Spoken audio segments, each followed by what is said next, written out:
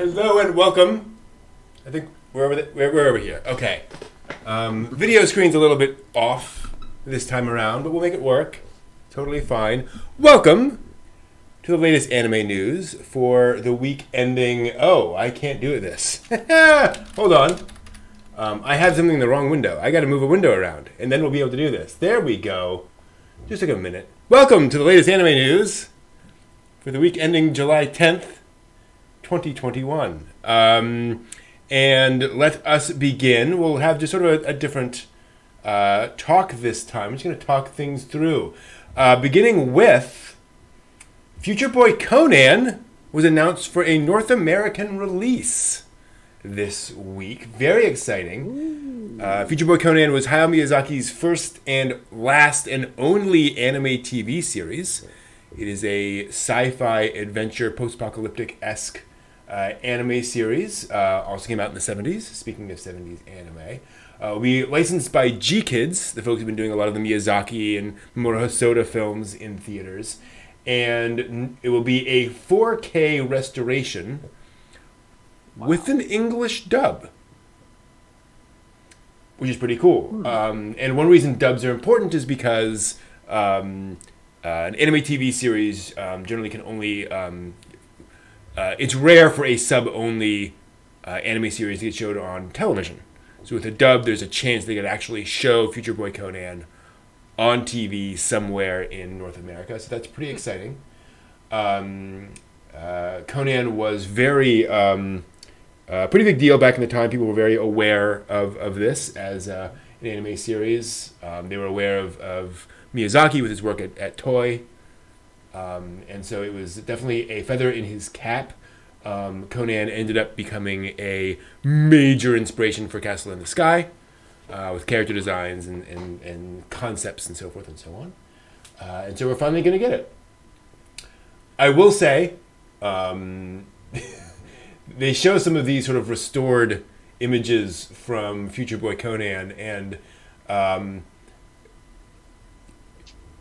you can tell it's been, improved from 1979, and that I don't think the staff really expected this show to be shown in this sort of resolution. It looks fine, but it's like there's a lot of little things where it's like, oh, the line doesn't quite connect there, and all these other little things where just you're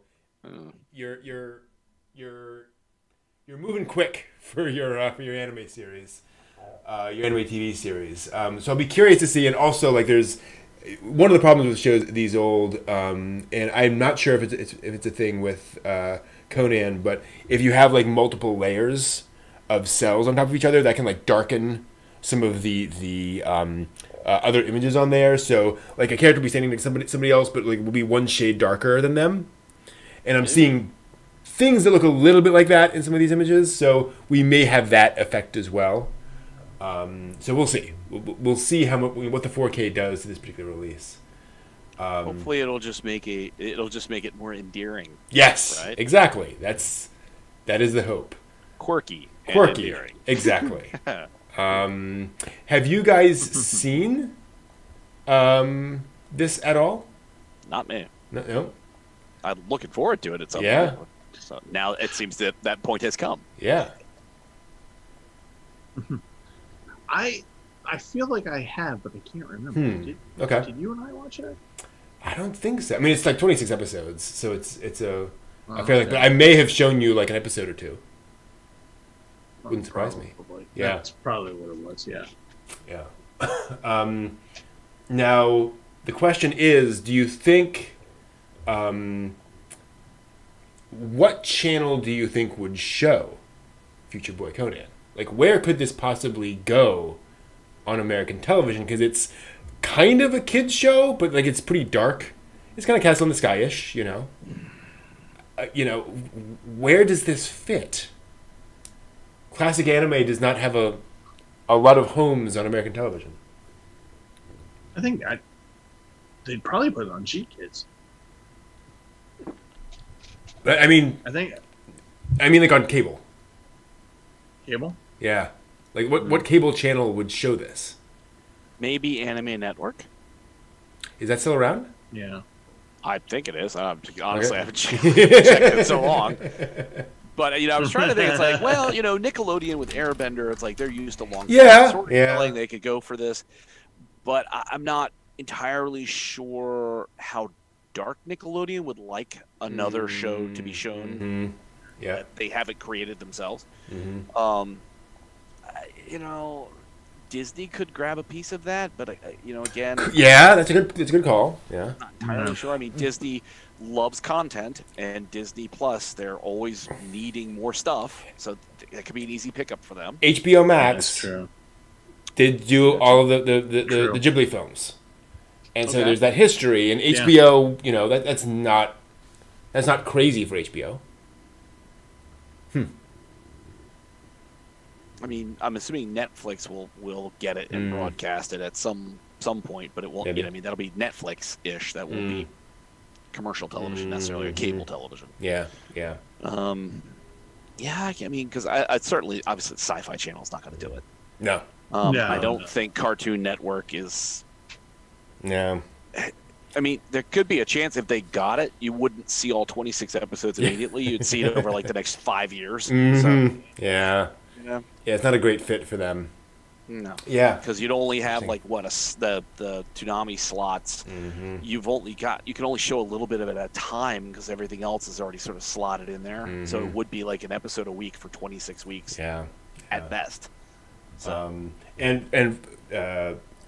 Fungifago is absolutely correct in chat. If you've seen Keep Your Hands Off Eizouken, then you've seen a bit of Future Boy Conan, because that is the anime in episode 1 that inspires the main character to get into anime.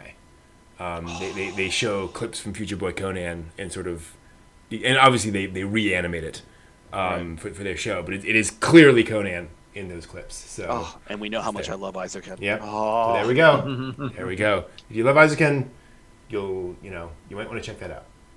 Nice.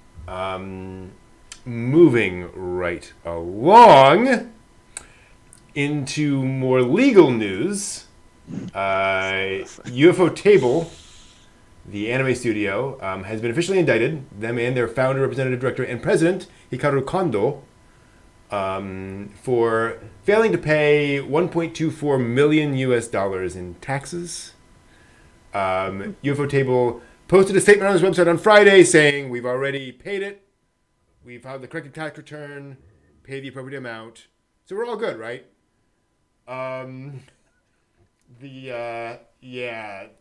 This broke on the Kyoto news service.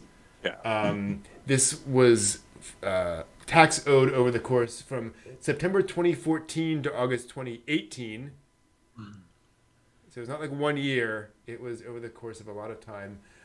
Previous reports in the Mainichi Shimbun claimed that Kondo hid about 30% of the proceeds from some of their anime-themed restaurants in a private safe. And that they owed $1.28 million US in taxes when that investigation was developing. There was a previous report that they misappropriated funds from a charity auction from the Great Tohoku earthquake. Of course they did.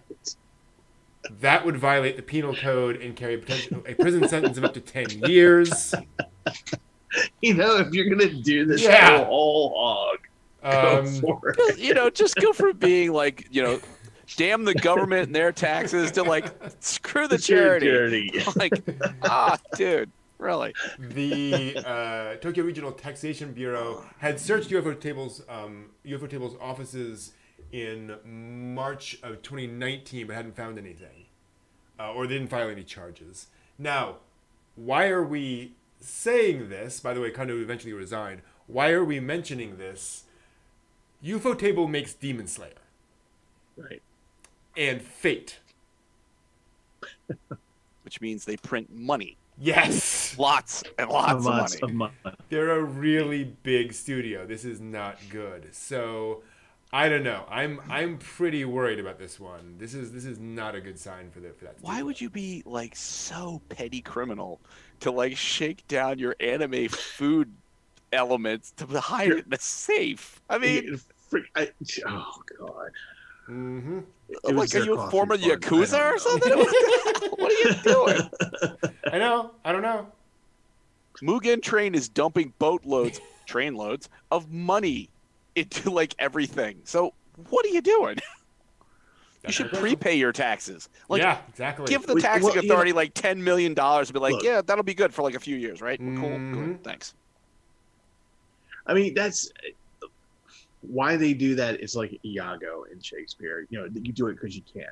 And case in point, it's the place I worked at that was owned by a grocery store, and so we weren't allowed to take tips for what we were doing, and I'm being purposely secure here, but I was in a job that I could get tips, and we were allowed to have the tips, and then I accidentally found out that, hey, there's all those tip bags. What are they doing in there? Oh, that's our coffee fund. So they were using our tips to pay for coffee. Now, keep in mind that they're an entire chain that goes up and down the East Coast. They actually a certain coffee vendor pays money to have their kiosk inside the said grocery store chain, so they can get the coffee for free should they want to, but they instead, so they do because they can. So the look. No, nobody ever said criminals were smart, right? Well, most of them. Well, the ones that get caught, right? Why do you think they call it dope? Right. But yeah, so here's the thing. Do you think this is going to be a problem for Mugen Train, for these other franchises? Like, is this going to do anything, or is this kind of business as usual? Well, we've already had a resignation. True. So. Okay. Well, you had resignation. This is a company that clearly has divisions within it. Meaning, you have a restaurant, you have this, you have that. And so I'm willing to bet that the wonderful tax people, by the way, for those of you who want a good old 80s movie, watch A Taxing Woman. It's very informative. It's actually a really good movie about a woman tax collector. Oh, yeah. If they investigate, which I'm sure they will, the company for Mugen Train, and if they don't find anything, then that will be fine. The division will be fine. Because they're only going to go after whichever divisions are not paying. My bet is that they are absconding. There's a Cayman account somewhere, and they have lawyers who are trying to just shovel that money into whatever account they can shovel it into, and not have to pay taxes. So I would be worried only insofar as if the United States said, "Oh, we're going to tag team on this," then you got a problem. Let's say as long as they've got all the appropriate paperwork and they've been shoveling things into approved tax havens, and the extreme scrutiny that UFOTable is going to end up under for the next 5 years will go by relatively unnoticed. Should we not support UFOTable anime, given the fact that they are they allegedly misappropriated Tohoku earthquake charity funds? As long as the guy who was in charge at the time is out, then that's what you have a sacrificial lamb for. We might be horrible, but that guy was the most horrible, so he's gone already. $20 says there'll be very much redemptive charities happening in the next 6 to 8 months. And I mean, for all fairness, you have something like misappropriation of those kinds of funds. It's not typically the entire company is drawn together in like a big auditorium and be like, "Hi, everybody, we're all employees. We all work here. We're going to steal charity money. Right? Good with this?" You know what I mean? So it's like you shouldn't make the body politic pay for some stupid people's ideas. Oh, did we lose Steve? There he is. And to be clear, Kondo resigned in 2019.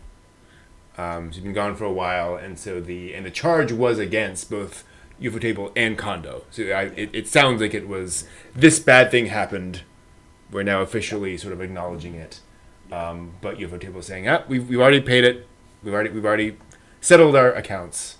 So yeah, hopefully this is not going to hurt them too much in the long term. Because no more Fate. No one would ever make Fate again. It just couldn't be. No more Demon Slayer. It would never happen. You just couldn't. Never watched them either. You're a bad otaku, and you should feel that. You're only a real otaku if you exactly. Yes. Yeah. No true anime fan. Yeah. Nah, totally cool. Speaking of questionable anime studio behavior, MAPPA actually addressed some of the controversy online recently.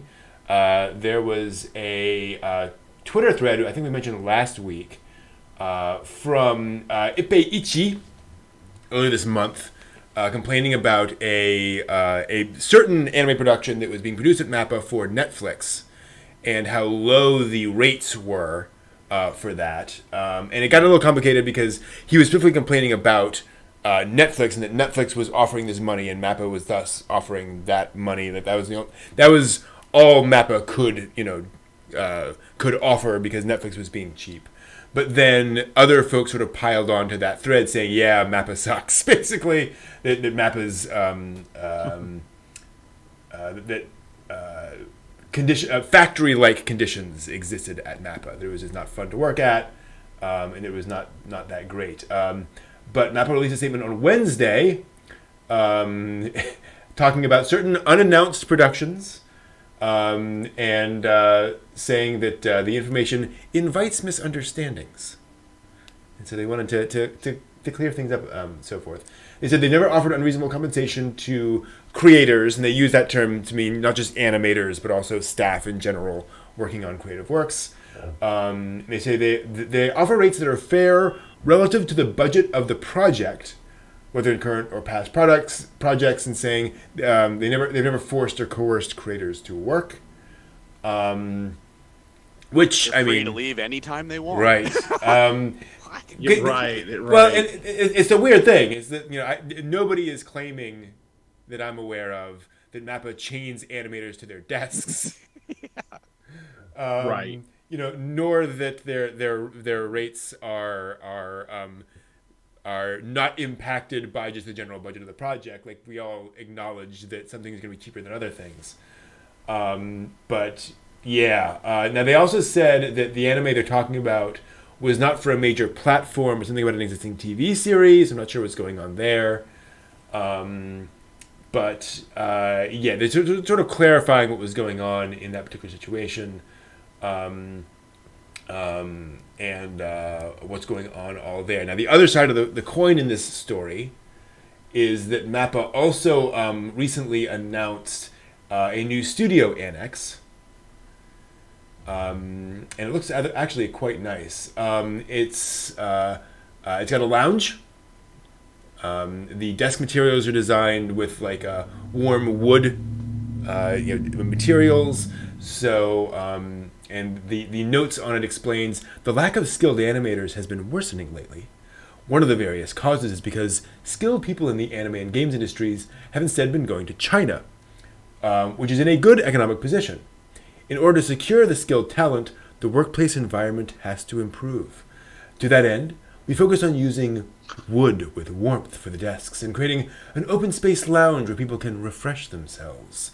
In the future, we're thinking of gathering all the annex studios for this production company into one big site along the Chuo line. We will create an animator's village brimming with nature and establish it alongside a shop and cafe that fans can also visit.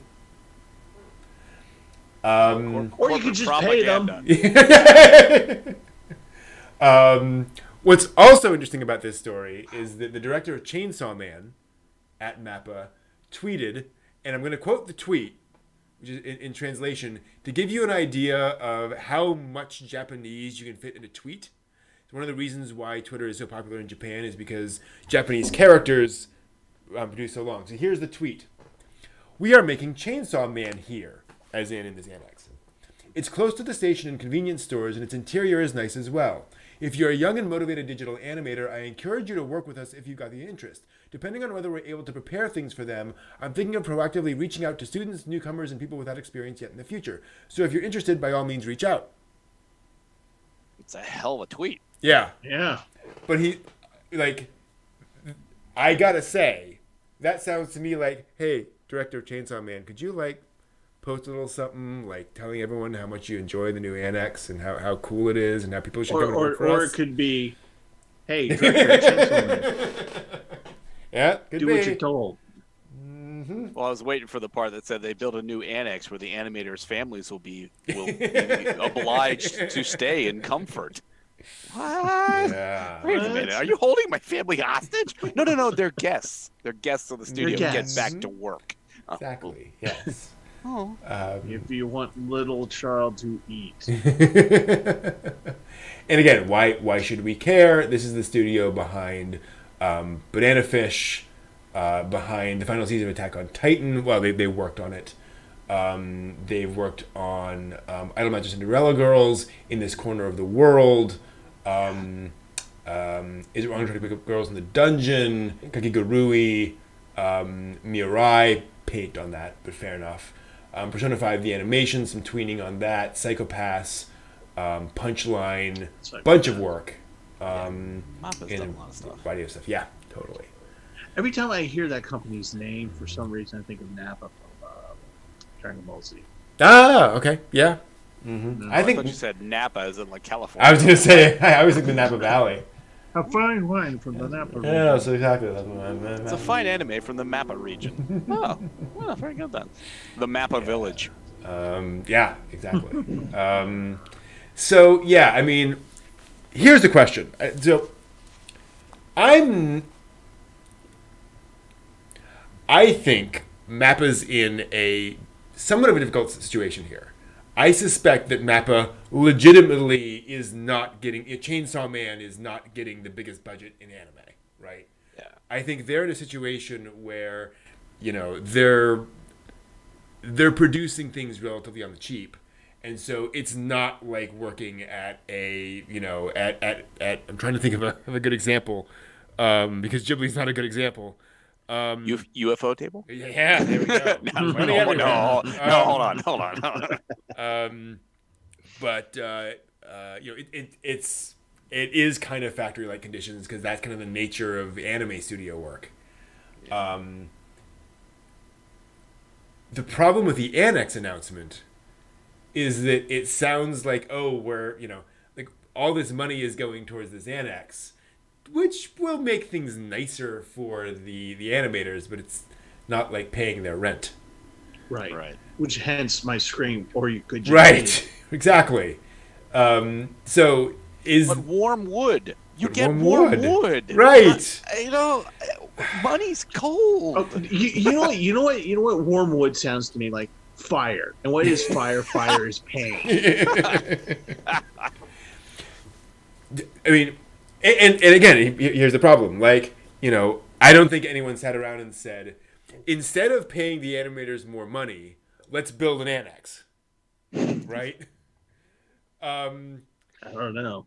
Yeah. Where is their studio located, by the way? Because if it's like prime real estate in Tokyo, they paid like a ridiculous amount of money for this. Yeah, I got that. But yeah, I mean, what can they do at this point? Like, you know, how do you solve this? Again, assuming that they're not getting massive amounts and then, you know, laughing maniacally and putting it in a vault. What do they do? It's a brain drain for all of the studios. Like, you somehow need to, you know, prioritize bringing in new animators, and the only way you're going to do that is if you can offer them a living wage. You know, so it's great. Yes, a better environment is great. You're still going to probably make these people factory work, even in the warm wood environment. But the primary concern is if you can get these people some real wages, and then you hook yourself up like Disney has done to Cal Arts to make sure that you can draw people off of these programs, and that you bring them in for unpaid internships, free labor, internships. You know what I mean? And you start the synergy going, and then you're just gonna have to pony the money up. The annex is nice, but you gotta pony the money up at the end of the day. Yeah, to live. How do you get that money? Where do you get that money from, though? Where'd you get the money from the annex? Right. Well, here's the thing: is that when you work in a business, I mean, this is about margins. Okay. So what you're doing is that these studios, what the studios have to do is make the streaming services or whatever pony up, because that's where the money's coming from. Or you're going to have to bite the bullet and you're going to have to go investor route. Or you're going to have to bite the bullet and you're going to have to go advertisement route. Well, however you make that money, you have to, that's what you have to do. You can't just sit there and go, okay, we're going to take our meager contracts from Netflix, from Hulu, or from wherever. You have to find someone who's willing to pay for it, and then but John's point is that if you're going to pay for it, though, you're going to need the quality. So you need to bring those people in, and that's where you incentivize and you give good paychecks. My concern there, I'm in. Like for example, my business that I'm in right now, in the beer and wine business, it's all about margins. I will not deal with a distributor who is going to screw me over on the margins. If I can get on average a 20% margin, profit margin, why am I going to deal with you if you're only going to give me an 8% margin? Unless there's a reason behind that, which turns into like how much of it am I actually buying and making a profit on quantity? Yeah, which is not, you can't do in this business. This business is about the quality of the work. So if you deal with people and you go, okay, we demand, you need to have to be able to somehow negotiate a better margin for yourself. And there are going to be studios that are going to go, well, instead of doing the margin route, they're going to do what a lot of retail does, which is, what's the thing that we can cut easily the most? Well, you cut your rates, pay rates. You cut your benefits. You cut your, because that's the immediate, because that's the other problem, is that's the immediate bottom line. If you're looking at a quarterly fashion, those are the best way to drop down your expenses and to make your margins bigger. It's false. It's a false indicator, but that's what they do. So that's probably what they're doing right now. So it's just a matter of just getting the right negotiation, the right revenue path for what you do. Yeah, if you're going to churn out just like schlock stuff, then maybe it is quantity. It is quantity. Maybe you go to Netflix and say, "We'll provide you with 50 anime titles for the next 3 years. They're not going to be great quality, but here you go." Then you can demand a higher price, and then you budget down from that. Yeah. Or you go high quality and you just go, if you want, like for example, Ghibli could do this at any time if they wanted to, which is, oh no, you're going to pay us a few $1 million for this movie. Appear on your streaming service. Okay, because it's Ghibli. Yeah, I guess that's the problem that the industry is having, is that metaphorically, everybody is only offering an 8% margin, and so if you're not going to take it, I'll just go to this next studio and they'll take it. And the production company system is the system that's going after advertising and all the other stuff, and that's that was the original solution to the problem, is that we'll get 10 different companies in this production committee, and they'll all put money in and they'll all do all that sort of stuff, but that doesn't work in the age of streaming, where Netflix is the big boy, so to speak, and they're just like, here's the cash, you're gonna make the thing, done. So yeah. Well, you could do what the Castro neighborhood in California did with Coors Light. Walk away. The entire neighborhood just said would refuse to sell their product. You can have animators just refuse to deal with Netflix. Yeah.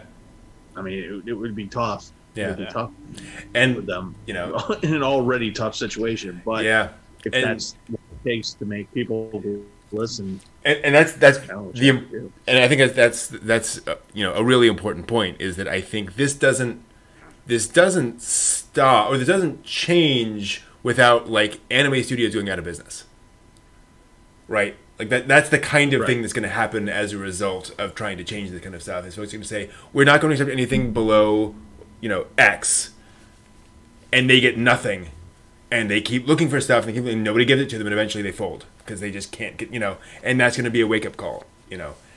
I don't know how to solve this in a non-dramatic fashion, unfortunately. I think you're absolutely right. It's going to take things like that, of people just saying, you know, we're going to fall on our swords on this one. Unionize. Nah. Yeah. Or you know, us otakus will have to sit down and just go, we won't watch.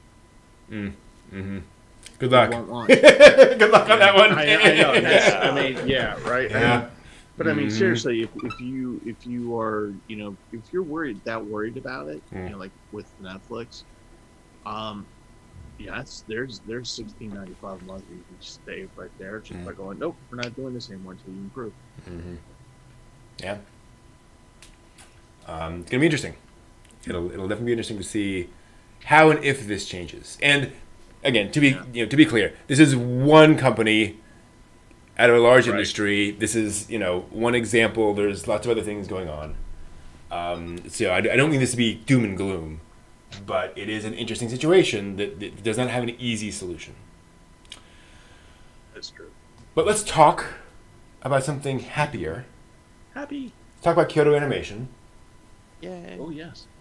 Because they recently showed off 2 new commercials, which are quite exciting. Imagination and Vision. Why should we care?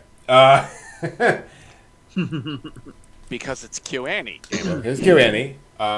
But also because Free Iwatobi Swim Club came out of a commercial. It was, yeah, they did a commercial for, I think it was a sports drink, and Kari Sweat. Yeah, something like that. And they apparently they basically said, what does every like sports drink have?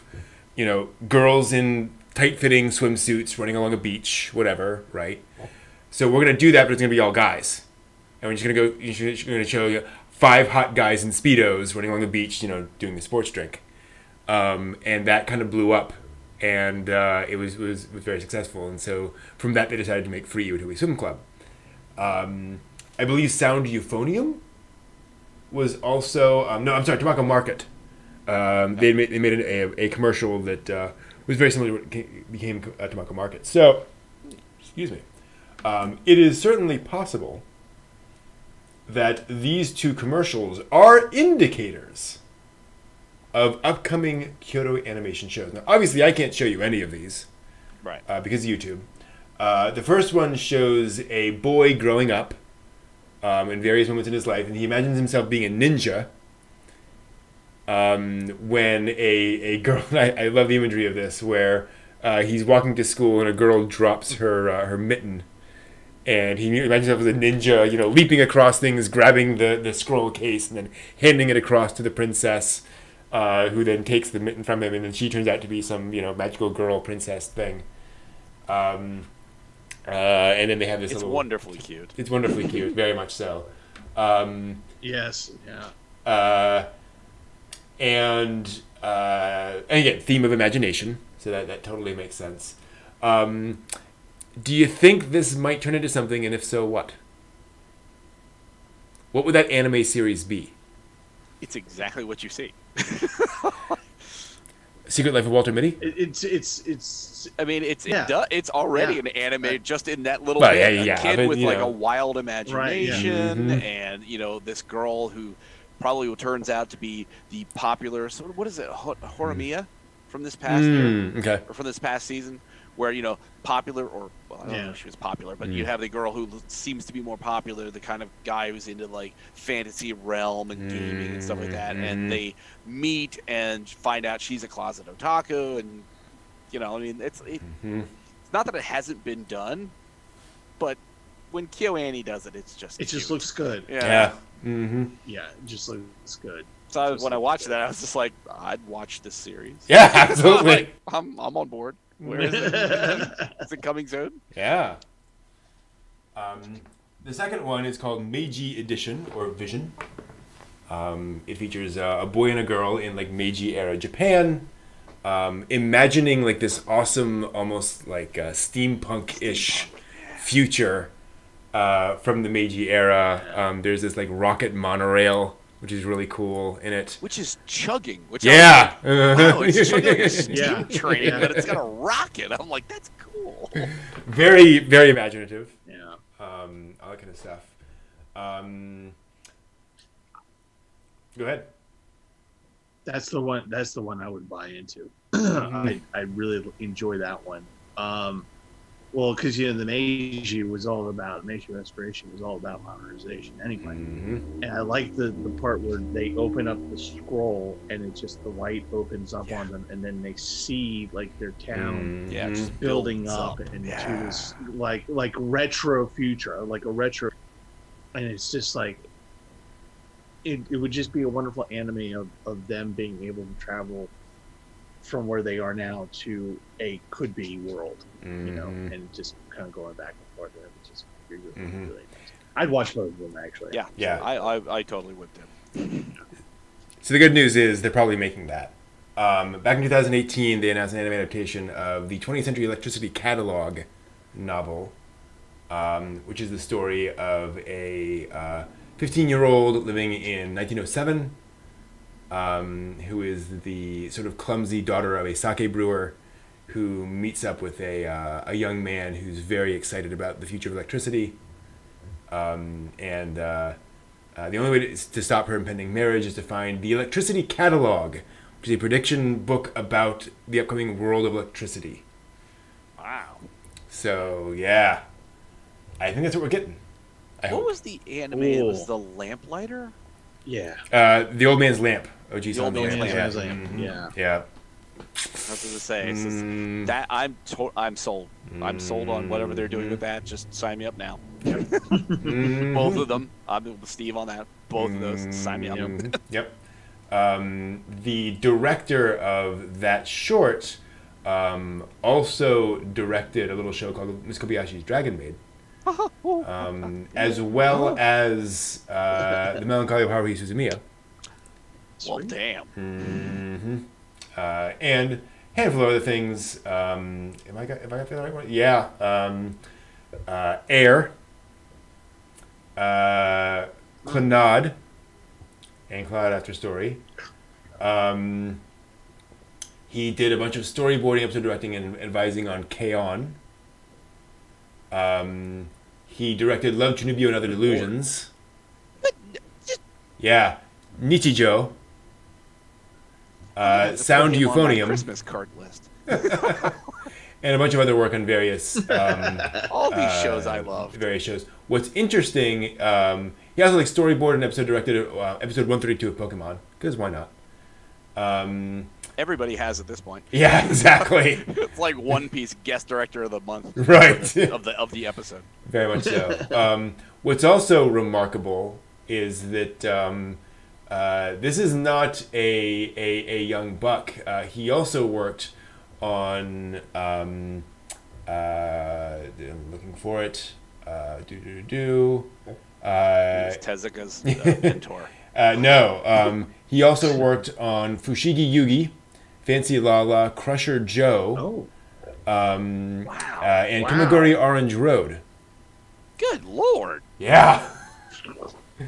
Now those are like storyboarding and bits and pieces and so forth, but he's been around. Yeah. So, and obviously that was announced before the fire, so who knows when this is all going to come together. Right. But here's hoping. That'd be pretty cool. I have to imagine that, given that the high status of Kyoto, that they Yeah. probably do not have MAPPA's problems with getting people to apply. I Yeah. imagine Kyoto's probably have to turn Right. people away. Mm-hmm. Yeah. Well, they're also in Kyoto, so very different sort of Yeah, just environment in general. Yeah. people might want to live there more. Yeah, maybe. All right, so we've talked about NFTs before. We've talked about cryptocurrencies before. What could be a better combination than NFTs and anime merchandise, right? Oh, Jesus. Yeah. So we have two different announcements here. One is for a new company called Rakuza. They're an NFT marketplace for anime cells. As far as I can tell, and they're unclear on this, they have basically scanned a bunch of anime cells and are selling those scans as NFTs. So again, an NFT is a non-fungible token. It's a unique digital item that only one person can own, cryptographically and cryptocurrency-ly, blockchain-wise. So you own this one physical item, or this one digital item. No one else can own the digital item. And they're doing that with anime cells. What happens to the cell? Unclear. It should also be pointed out, they admit they have not obtained express permission for the transactions from the copyright owners of the anime cells. Oh boy. Presumably they just have the cells or got access to the cells, scanned them, and are doing NFTs of those scans. Because technically, and again, to be clear, an anime cell is, if you have the cell, that means that company got rid of them at some point. Maybe they sold them, maybe they trashed them, whatever. So they no longer, physically possess those cells. It's not like anyone's, breaking and entering or anything here. So, copyright on a cell is a somewhat gray area. But also,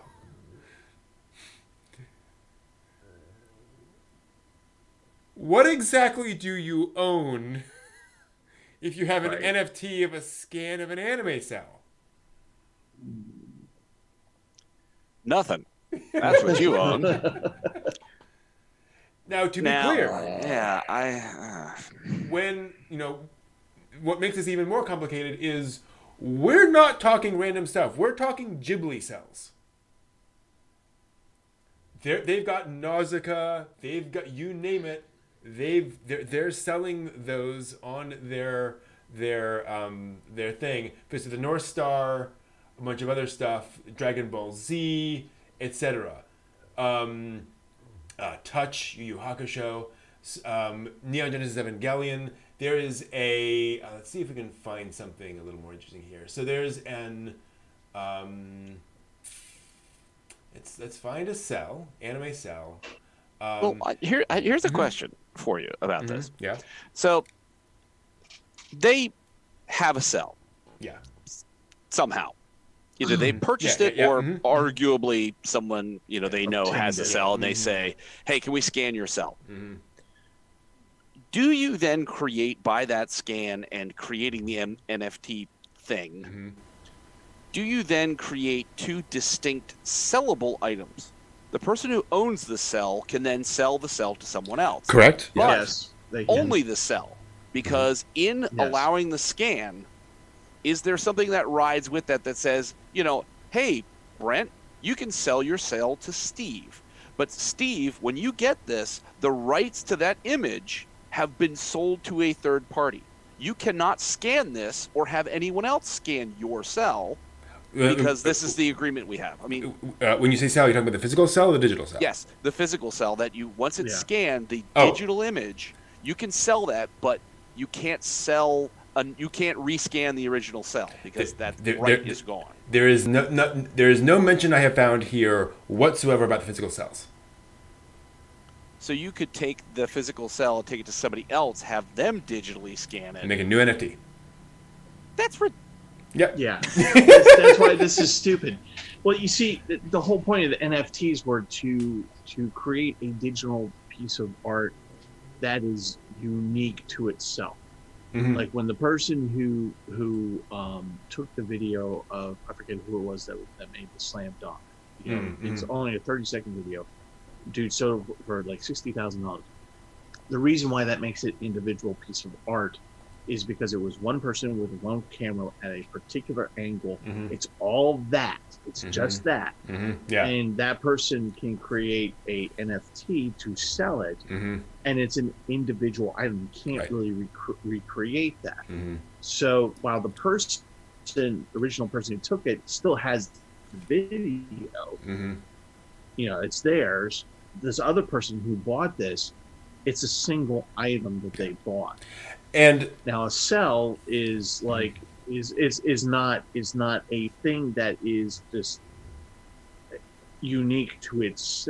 It's unique to itself, but it's not unique in terms of making it digital, mm-hmm. right? Right. So when you make it digital, it doesn't. You can just keep copy, Mm-hmm.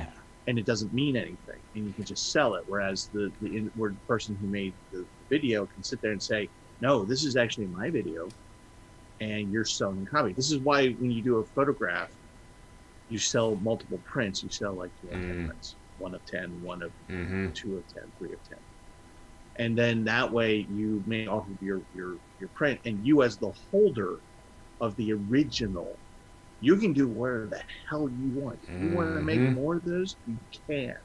So the person who made the digital of the basketball player, if he wants to do it again, he can. Mm-hmm. Right. Tal does it; they can do that, but the value is not. There's, you know, why would you do that? Well, you know, it's here's the thing, though. You know, it's not. It no longer becomes unique. You know. I've pulled up the site, and they're selling now on sale a cell from Princess Mononoke of Yakul, just Yakul on a green background. It is currently priced at $8,391 for the NFT. Yep. Here is Kenshiro from Fist of the North Star, with some cards flying at him, for $9,888. That's what they're charging for these things. Gone with his fishing rods for $3,000. Sorry, go ahead. No, I was going to say is that the person who holds the cell is the person who holds the value. Yeah. Mm-hmm. The value is not in the NFTs; it's who holds the cell. Is the point that I was trying to make? So Yeah, the cells, exactly. So the NFTs. That's why the NFTs don't hold value, or you know, like, of the cell, because they don't mean anything. If you, unless of course the person says, "Well, I own the cell, and I'm going to only make one NFT." As long as that person owns the cell and only that one NFT exists, then you have some value. You have As soon as for that. Well, the point was made earlier, you sell to somebody else, and that person goes, "Aha! But I own it now, so I can do what I want with it." Yeah.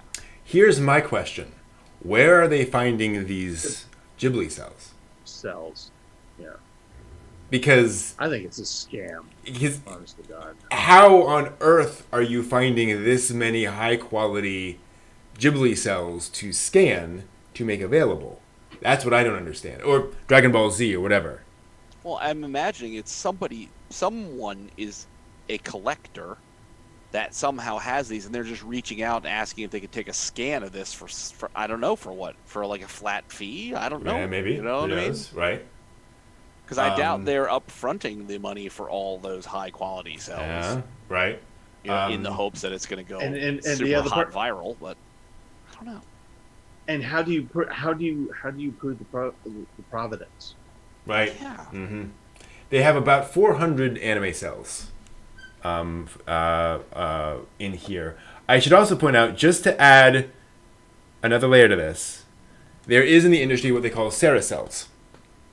These are cells where the original creators, the original company, especially knowing this is going to be a really popular anime, they will reserve some set of cells. So, for example, Gendo Ikari like this, right? That's an iconic image. Right. They will actually produce. They will essentially photocopy that and produce like 500 limited edition copies of that. So you're getting a transparency of that, and there are only 500 ever made, but you are getting that. So they exist in their much less expensive than the original cell, but limited edition, good thing. They're selling those on here too. As an NFT. So you're buying a copy of a cell as a digital token. I don't understand. I don't understand why people would do this. And again, for $1,000. Is this just preying on like the uninformed? So somebody's like, I desperately need a Pokemon something or other, and here it is. It's on this site. Oh look, it's only $5,000. That's awesome. Yeah. I'll buy that. Yikes. And you will get meanwhile, a JPEG. Right, and then meanwhile you go, wait a minute, I see this if I Google it, and I can right-click and save. Hey! Yeah. Yeah. Very, very odd. And again, to be clear, there are multiple questions that could be resolved with more details on the site. We are speculating a lot about how this whole process works, so they could clear things up and it could make more sense. But as presented, it seems, not so much. not something that I would necessarily recommend that folks jump into. Just saying. I'd like to hop in my time machine, go forward about 25 years when somebody is going back through ancient video transcripts and things, and watching this and going, wow, look at those old fogies talking about this NFT stuff. They had no idea what this was about. This is the greatest idea that ever was, and they didn't get in on it. Yep, probably. But, damn it. Quite likely. Also this week, other news stories that we wanted to talk about and mention, but maybe not go into as much detail. Some anime announcements. Oh, I forgot to mention that on that last story. One other thing on that last story, just sort of in passing. Also, Gonzo, the anime studio, has announced Samurai Cryptos, which is a blockchain and NFT technology. The president of Gonzo said it'll create a new era of animation for the NFT era with Japanese samurai. I have no idea what he means. What? And we'll focus on the keywords cipher, decentral, and solidarity. And they've got a bunch of featured designs by various anime creators like Makoto Kobayashi, Michinori Chiba, and Hiroya Ijima, who worked on like Last Exile, Gundam Double Zeta, Skate the Infinity, like well-known people. Okay.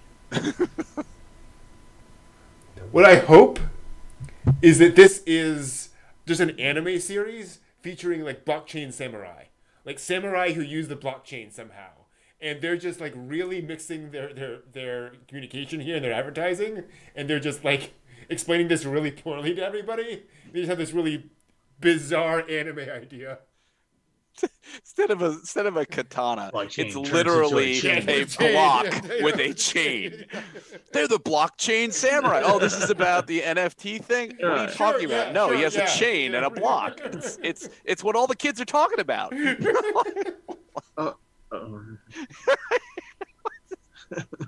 Here we go. I suspect. We had a bunch of anime announced this week. See if I can get the... sorry, 1 second. So we got an announcement for anime of Mo Ippon, which is a high school girls judo manga. So that will be coming at some point. You did? I'll watch that. Oh, you watched it? Yeah, totally. I'll watch it. Kaijin Kaihatsubu no Koritsu-san, a.k.a. Koritsu-san in the Superhuman Research and Development Department. Basically, it's about a harried sort of office worker working for an evil supervillain who is constantly prototyping new technology to use against superheroes. Cool. Constantly, answering the phone, trying to solve problems with all that. Sounds fun. Black Alice is getting some anime shorts. It is about a supernatural girl who grants people something to solve their problems. If the people are pure-hearted, it actually does solve their problems. If they are not pure-hearted, things do not end as well as you might expect. Hellgirl. Yeah, pretty much. There's going to be a new mini anime series based on Card Fight Vanguard called Mini Vanguard Large, which, if you're into that, go for it. Vanguard Large. Vanguard Large. Mini Vanguard Large. Mini Vanguard Large. Yeah. So just Vanguard. What also makes it interesting is they in the announcement, they announced the anime dub, or the English dub, rather. Oh. So they're producing the dub, right away, which is kind of interesting. Wow. Skate the Infinity is getting a second season. And a lot of folks enjoyed Skate the Infinity, so that's cool. Also, Isekai Quartet is getting an anime film in 2022. Yeah. That would be awesome. And obviously the cast and staff from the first two seasons will be returning for that. In addition, Star Wars... go ahead. Sorry? I'm really not sure how you're going to make Isekai Quartet into, movie length. It's just great fun the way it is, and it's short. Yeah. So, okay. Are you just going to have 40 episodes crammed together in a half an hour? It's like... It will be epic.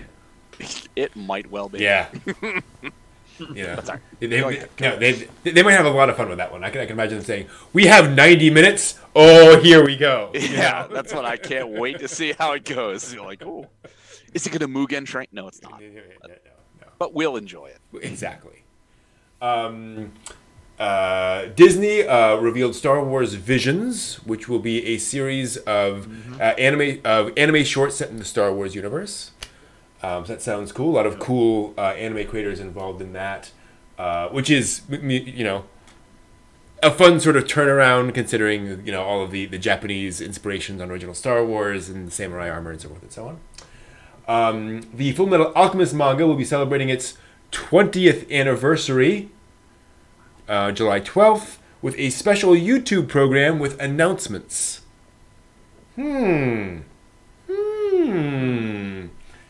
Perhaps they will announce something anime related. We will see. Who knows? There will be another 10,000 episodes of FMA. Awesome. Moro Hosoda's Belle will be an official selection at Cannes, which is pretty cool. Yeah. So it will be screened first at Cannes, the first Hosoda film to get an official selection at Cannes, which is good for them. And finally, some manga announcements. ICV2 reported that North American manga sales were an all-time high in 2020. A lot of folks reading the manga in their COVID time. This passed the previous record, which was set in 2007. So it's been a while. Manga sales had been not low, but they had not hit that peak in quite a while. There was a steep decline in 2008-2012 due to the global financial crisis, borders going under, less anime on North American television, and a smaller backlist of anime in North America. But we're back, apparently. Well, the COVID time literally gave people time. Mm-hmm. Right. Yeah, exactly. I also think there's a little... there are more anime fans now that will go back and read manga. Yeah. Not a ton, but that's more common than it used to be. Well, I know for a lot of the stuff we've talked week to week, it's like there's some stuff I've seen. I think I have to go see the manga because I'm not getting apparently all the stories. Yeah. Yeah. Below 13 has broken the Guinness World Record for most volumes published for a single manga series with 201. Good on you, Below 13. It had previously tied with Kochikame. Yen Press has announced that they're going to distribute a bunch of digital manga to libraries and schools through their Comics Plus, through an app called Comics Plus. It'll be mostly Star Wars and Kingdom Hearts stuff. at least in the announcements. And then finally, a service called Alphapolis has launched a manga app called Alpha for smartphones. So if you're looking for manga on digital devices, there is yet another service called Alpha Manga. It'll release new manga on a weekly or monthly schedule depending on the work. Obviously, some manga comes out monthly. The first 3 chapters for each manga will be free. And then beyond that, you can use in-app tickets to rent new chapters for 7 days. You can collect bonus tickets by logging into the app. So there's a little bit of gotcha in there, I think. Okay. I'll be honest, I am not familiar with almost any of these manga. I'm assuming Alphapolis is licensing less known one. They do have Gate, the manga adaptation of Gate.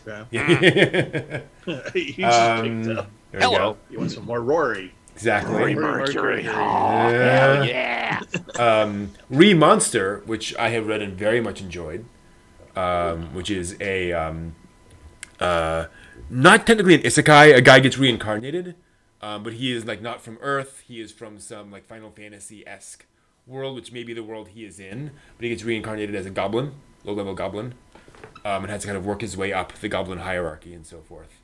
And got to make coffee and pretty copies much. and run the mail around the office. It has some very adult content. It deals with some very adult elements in the first couple of issues, but it then does not do that later on. Okay. Dealing with how goblins procreate. Yes. So just be aware there are a few things like that. But the manga makes it very clear that they're like, Do we really need to see that? and that's the thing. And they don't show it. They're like, this is the thing that happens, and we're gonna navigate around it and not do that in the future. Right. So yeah, but there's stuff where you'll be like, oh, but no, it doesn't. The Goblin Slayer moment of, Right, oh, goodness exactly, gracious, yeah. yes. Okay. And then everything else again, offense and defense in Deites, from maid to mother, the villainous with special circumstances, a gatherer's adventure in Isekai, the time I will find happiness. These are all titles on there that I had never heard of before. But I gotta say, sometimes that's joy. You know, just zipping through a catalog. Again, the first three issues of all of them are going to be free. So this might be a good opportunity to go and expose yourself to some manga, rather, that you're not normally available to. That's how I found Kurosaki Corpse Service. Hey? Just arbitrarily. There we go. Funny. Yeah. Let's just say there's something to be said for the the ones that are the popular and splashed everywhere don't necessarily give you as much flavor as kind of wandering into the catacomb and finding a little gem in there. Like, Exactly. Yeah. So that's all the news for the week. Thank you all for watching. We will see you all next week.